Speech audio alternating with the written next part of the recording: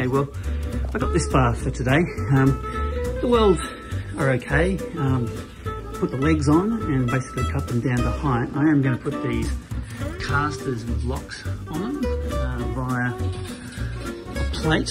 I'm just going to have a nut, first of all, a hole drilled through it, and then a nut welded onto the plate, and then these will become adjustable feet. They can go up inside the bottom of the feet, and there's of course a lower frame to go in as well for a shelf, which will hold the bucket, and hopefully the plasma cutter, the plasma cutter itself, the actual unit. Plus these guys here will just enable me to wrap up the cable, and these guys here are handles. So yeah, so I think for today, not bad. I think that's a pretty good effort. Looking forward to getting this done. I'm actually really looking forward to building the little outrigger, which will have the Arcdroid on it. Well, I'm starting off today with the wheels, which I've drilled a plate, and I'm about to just quickly TIG weld the nut on here so it's captive, and then I'll weld this plate to the bottom of the table.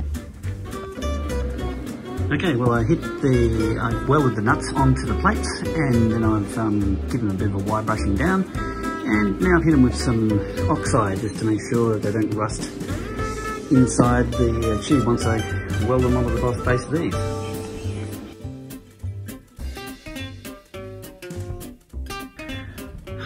Okay, freshly minted out of the spray booth.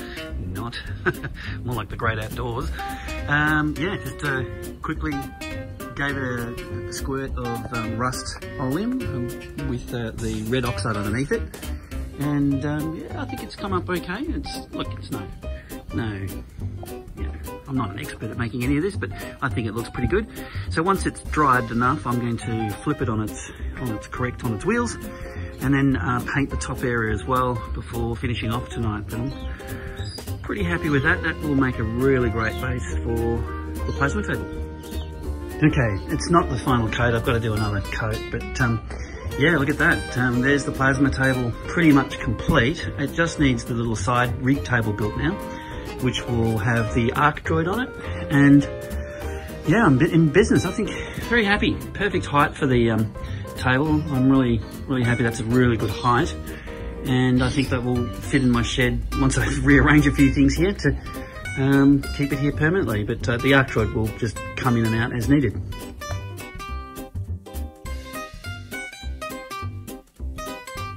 So I'm finally added the handles, which are welded on and painted now, and I've also got the cable sort of management that I've got here, and the shelf down below, and it's all been painted, ready for, I guess, the final stage, which is to make the table which holds the Arcdroid on it, and of course the tabletop itself is already cut and ready to go. I'll put that in once it's dried. And then the final thing is just this shroud, which will direct the sparks and everything to a steel bucket below. And I think the cart is sort of very close to being done.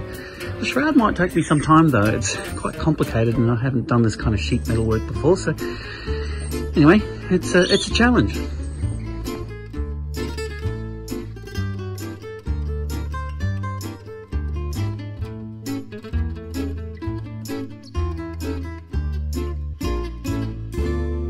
Righto, well, almost done. I've built a shroud to basically direct sparks and things into this steel bucket below, which is just easily removable. It's underneath. If we need to, we can put water in it to quench any sparks and things. And the actual plasma cutter, which is a Razor Cut 45, sits under there. I'll also be attaching an air filter at the back there to the actual frame of the cart. And then the last thing that I need to do is just hook up there's a wire hanger just to help hold the plasma torch cable, which goes to the torch and obviously back down to the head unit there. But overall, I think I've got all the features I want. This I'm going to always pack away, so it'll come off. I'll have a couple of indexing pins that I'll be able to locate it on. And the Arcdroid itself has full range across the table here, and can get all the way over to the sides. And so this is sort of the max cutting area as well. So this table has been built specifically with the dimensions of the Arcdroid in mind, so I'm hoping that it's going to work out really well. I can't wait to actually fire this thing up and actually get it producing something rather than me just making the actual tool itself. Anyway, I'm very happy with that. Looking forward to barking it up tomorrow.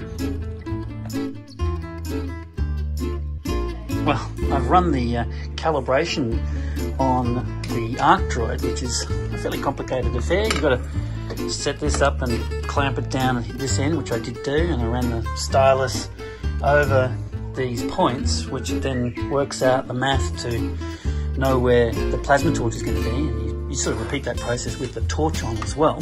So once that's done, yeah, I can run a program. So I've actually loaded up something I made in Inkscape, and we can hit run and you can watch it begin its thing. So off it goes. It's starting to cut holes, and you can see that there it is, the little green. Now it's moving down to the next circle. It's cutting that circle out, which is just a hole, and then it moves along to here, cuts out the final hole, and then starts doing all of the words, which is tomato, cutting out the letters, leaving a stenciled sign behind. So yeah, it's quite fun watching it operate. And now it's just a matter of waiting for Danny to come and bring us the power, so we can run both the plasma torch and the compressor at the same time, which is somewhat of an issue here in this garage at the moment until he fixes that problem.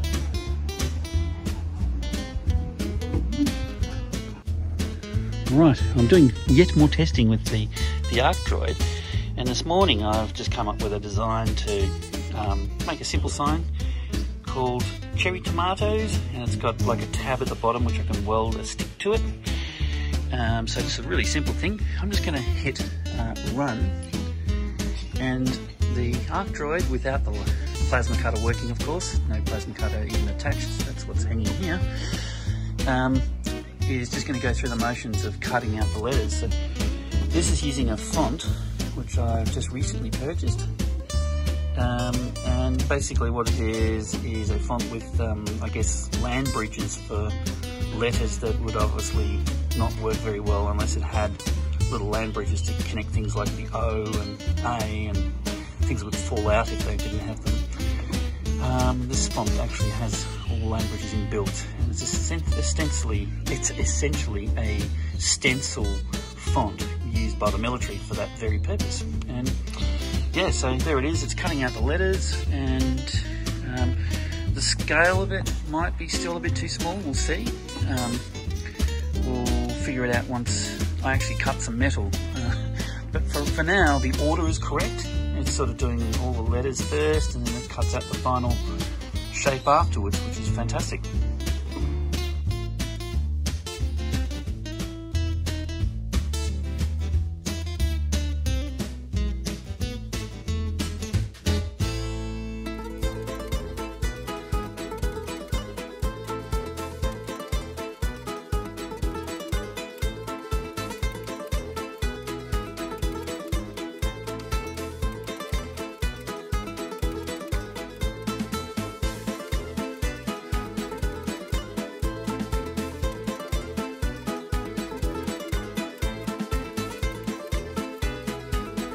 Well, there's the finished article, at least after it's been cleaned up with just a flapper disc on the grinder there.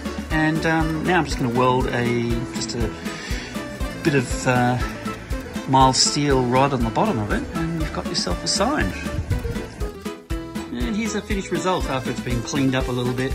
I've given it a spray of just clear coat, just to stop them from rusting. This is just mild steel, so they will eventually rust, but we've got the basil, we've got the broccoli, we've got the tomatoes, we've got more basil.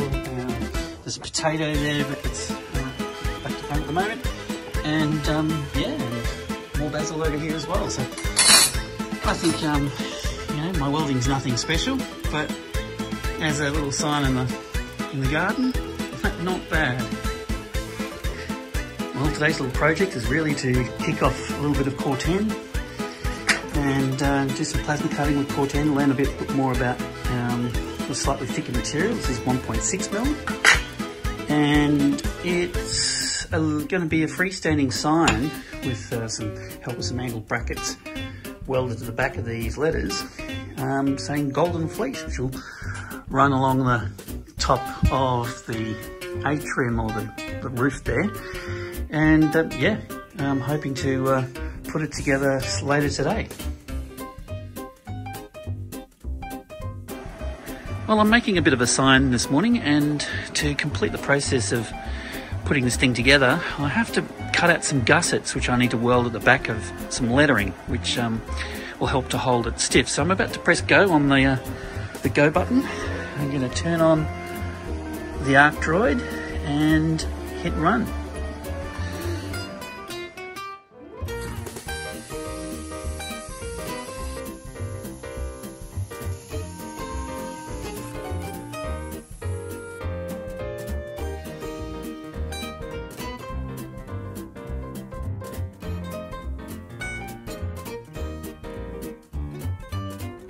Well, since this is a piece of Core-10, this is a bit more expensive than your normal mild steel, but I've been able to really use just about every little square inch of this, and even the bits that are left over, I'm going to cut out the plates and use them somewhere along the track. But yeah, pretty happy that I could squeeze this much out of the one sheet. So my plan today is to try and weld up all the little gussets I just cut on the plasma cutter. I've got lots of them here, lots of letters. Put the gussets on the back, and where I can I'll use 2 gussets on each letter, and where there's only room for 1, like in this E, it's very difficult to put 2, so I'm just going to put 1 in, and hopefully that's going to be enough. If not, I'll cut some shorter gussets to fit behind the, you know, put 2 on the E. And then finally I'll weld all of these things to a flat bar which has been pre-drilled with holes, so I can mount it on the roof. Now, I'll use the angle line to help hold the letters in place while I'm actually welding it on. I think that's going to help get them on. But the first step is just to get the gussets on the back of the letters. That's what I'm up to now, so I'm going to TIG weld them on.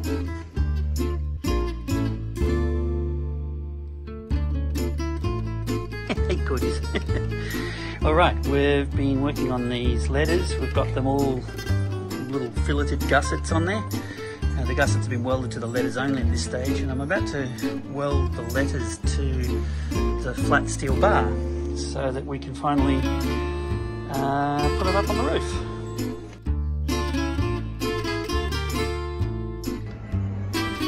Okay, well, I've basically welded this together, and I'm ready for I guess a little bit of cleanup. I've got to just take away some of the welding marks on the front faces. But it's just been welded to a flat bit of bar, which has got some holes drilled in it so I can screw it to the roof. And the gussets do the job of keeping it stiff and whatnot. So I think overall I'm pretty happy with the thing, even though my welds aren't something beautiful. There are 3 points of contact with each letter at least, and in some cases more. So I think, yeah, it should hold. Oh, goodness me, it's taken me a little while just to grind and weld and cut out the letters and put the gussets on, but hey, it's sort of done. It just probably needs a final little touch up with the flapper disc, just to smooth out any sort of bits on the front face. I want it to sort of rust evenly since it's Core-10. And yeah, so I think if I just gently went over it with an 80 grit, it might rust a little bit more evenly. But yeah, otherwise I'll stick it up on the roof here. It'll be situated up the top here. Well, new addition to the roof now. We have the Golden Fleece sign. I've polished most of it, just the the back end here, the golden, is not as done as that one. So I may need to revisit this to get it to rust as evenly since it's core 10. But yeah, I'm really looking forward to seeing it weather a bit and kind of look the part. If not, then we might paint it the same golden fleece yellow so that it stands out. But I think it'll stand out too much. I'd rather it sort of look a bit more rustic. But yeah, nice.